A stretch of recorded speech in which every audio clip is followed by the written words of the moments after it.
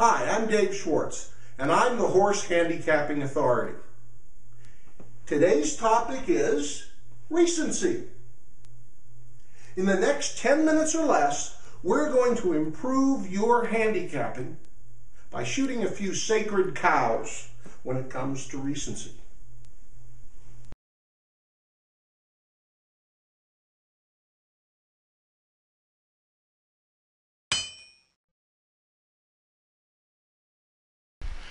Recency has been part of handicapping, well, certainly as long as I can remember, and I began playing in the late 70s.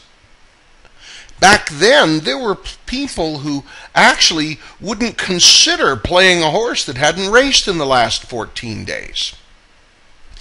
In this particular screen, what we see here is what I've worked out to be the best fit, and that is I went through all the possible days and determined the best way to break them out into groups.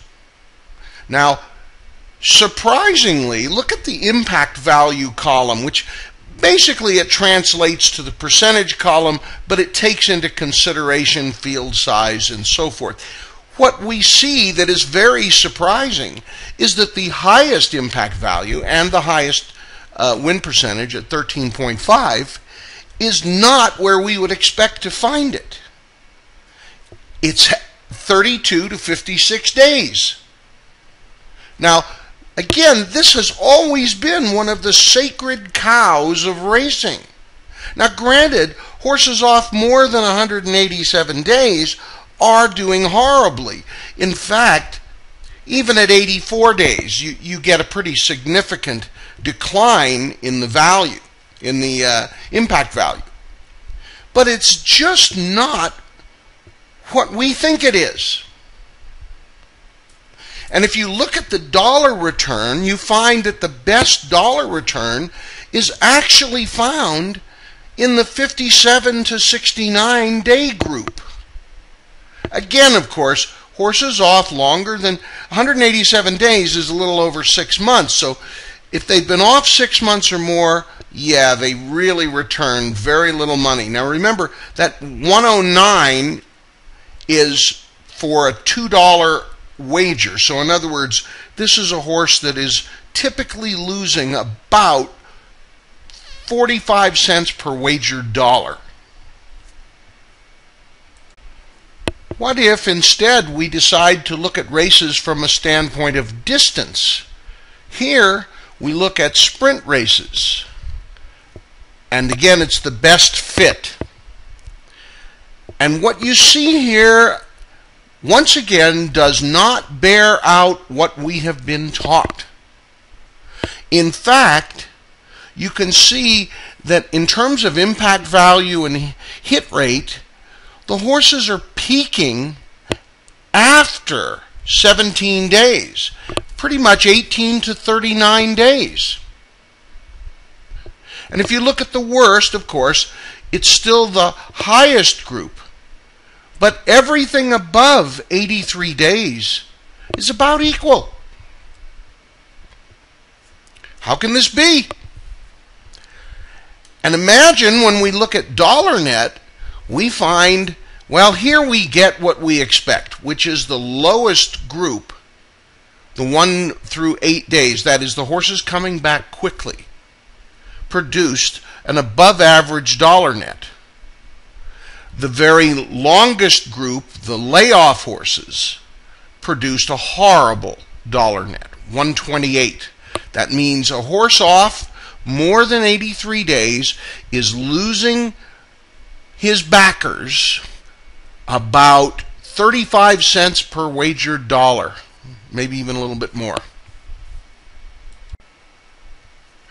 In looking at route races, I actually used 2 years of data instead of 1.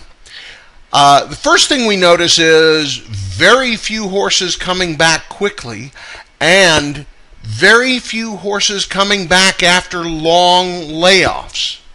In comparison to sprint races, where there were horses that would come back, maybe after 6 months or a year, rarely does, as you can see here, in 17,000 races, only like 6,000 horses come back outside of about 70 days. That's like, 1 out of every 3 races. In other words, they're coming back in sprint races first. Now, when we look at the impact values, we see that the peak points are 28 to 68 days. I mean, those are above average numbers.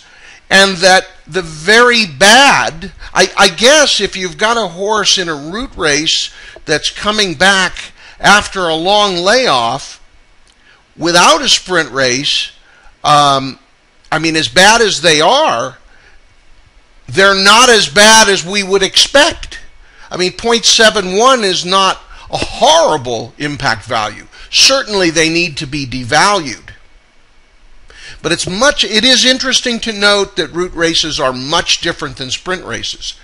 And when you look at the dollar return, of course, we see the obvious $2 return on horses coming back in 5 days or less. But I wouldn't put much stock in this because it's only 527 starts. Probably they are a good bet. Their hit rate is very high. But certainly the thing to note is that horses coming off, 145 days in round figures is about 5 months. If a horse is coming into a route race after more than a 5-month layoff, and he's coming back in a route as opposed to a sprint, well, he looks like a pretty bad bet, losing 40 cents per wagered dollar. I hope you enjoyed the presentation, and I hope it improves your handicapping. If you'd like some more help with your handicapping, come join me at my website, www.thehorsehandicappingauthority.com. Horse Handicapping Authority, that's me, Dave Schwartz. Come there, sign up for free, and you'll find lots of free stuff. We're adding more all the time. Bye now.